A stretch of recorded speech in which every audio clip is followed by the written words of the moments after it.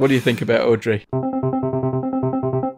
For the listener, just imagine for a moment that you are out, you're having a nice dinner with a friend, and they say, tell me something. They look into your eyes. Perhaps they reach across the table and put their hand on your hand. Say, give it to me straight. Is my child smart? Are they good at what they do? And they're looking, and I might add, eyes glistening a little bit, perhaps on the verge of some kind of emotional problem. Perhaps the answer that you're about to give is the sort of thing that might destroy your very friendship forever. Imagine finding yourself in that social situation. And what would you say? You, of course, listener, you would tell the truth. Audrey is the most beautiful Chihuahua I have ever seen. She is adorable.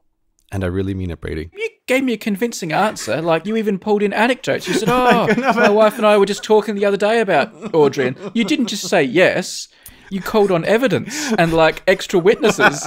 Here's the thing, Brady. I really do. I'm telling it to you straight. I'm looking into your eyes, right? Audrey is genuinely the cutest Chihuahua I have ever seen.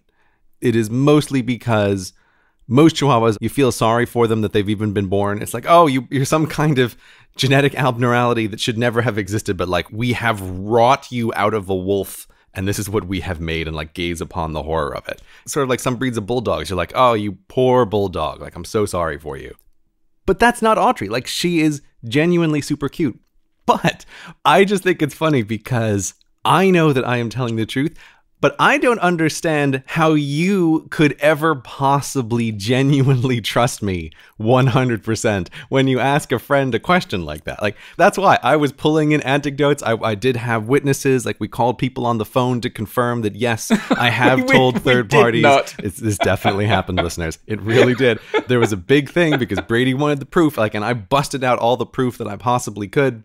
But I still think in asking that question, you can't trust a friend like this. This is what the internet is for. The internet tells you the truth. And you can trust what the internet thinks about things because the internet, it'll tell you. And so when you search for a Chihuahua and you find Audrey breaking bubbles in the Giffatron 5000 or whatever it was, I think that is the answer to your question.